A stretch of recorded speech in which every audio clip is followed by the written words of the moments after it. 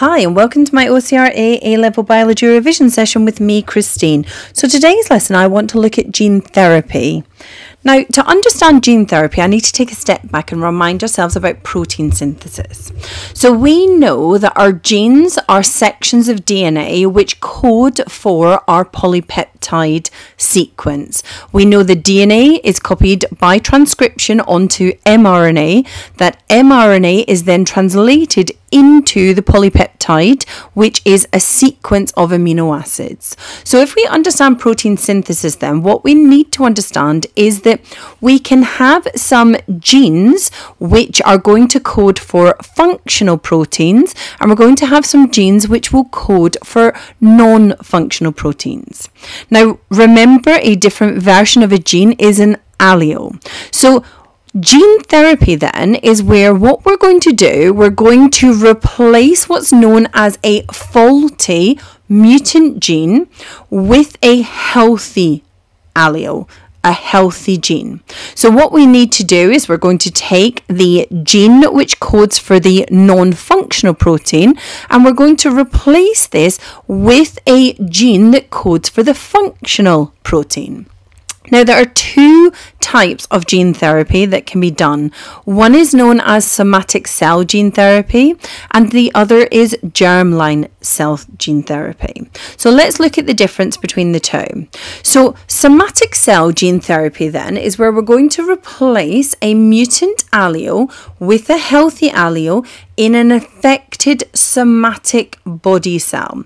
So it's important you understand that this body cell has obviously differentiated. It's a somatic cell, and it depends what type of cell we're talking about. Are we talking about pancreatic cells? Are we talking about cells within our alveoli? It just depends, but we call them the somatic cells because they are the body cells, the cells which are found all over the body and can be very specific to the role that they play. Now, what we want to do is we want to take a healthy allele and we want to replace the mutant allele with a healthy allele. But how do we get it in there? Well, this is where we'll use things like a viral vector. So we know that viruses like to hijack the biochemistry inside cells by inserting their genetic material into host cells like our cells. So because we understand that we can manipulate the viral DNA to carry the healthy allele, we can also use what's known as a liposome. So basically it's a membrane which has the gene inside, so carrying that healthy allele. And what we want to do is we want to genetically engineer these somatic body cells. So we are replacing a mutant allele by the insertion of a healthy allele. Now, if there is a non-functional protein present and a functional protein present, then the functional protein is the one that's going to do the necessary role within the cell. So by inserting the healthy allele, we are therefore causing protein synthesis to occur, the transcription, translation of a functional protein. Now, the only problem we have is that this is a temporary solution. Due to mitosis, we know that damaged cells get replaced by stem cells. Now, those stem cells contain the original DNA, the faulty allele. So therefore, if we are replacing the damaged cells with the stem cells, the replaced cells will contain the original faulty allele, and therefore it's only a temporary measure. The other thing to note is that through the process of meiosis, the haploid gametes that are produced are going to be from the original DNA. So therefore, offspring could inherit faulty alleles.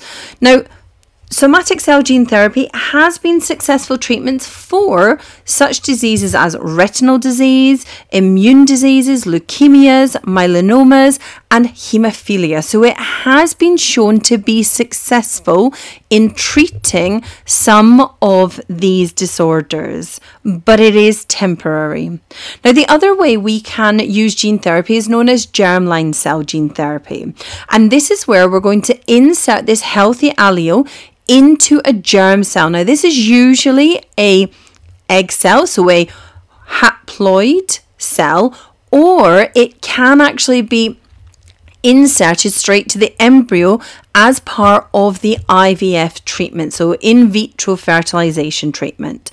So it's important to note that we're taking this healthy allele, we're either inserting it into the germ cell, that egg cell, or we're going to do it into the embryo. Now, the key thing to note then, because we're talking about it being in the haploid individual that will then result in fertilization, or the embryo which has already gone through that fertilization process, is that all of the cells will contain the same genetic information. They will all contain that extra healthy allele. So this healthy individual will therefore pass on healthy alleles to the offspring. So it's a permanent solution. However, although it has been successfully done with animal embryos, it is illegal to be done in human embryos in most countries, and that's because there are ethical and medical concerns with this treatment, and it could result in people starting to try to design the type of individuals, offspring, that they wish to have.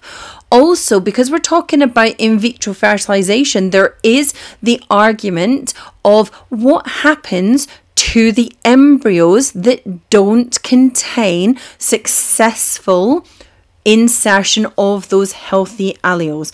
So it's important that you note that there's always going to be ethical implications whenever you are talking about genetically modifying either the somatic body cells or the germline cell gene therapy. So I hope you've liked this video, and if you have, then please do click on the like button and subscribe to my channel. If you haven't already done so, do check out my revision platform, www.aiqchat.com.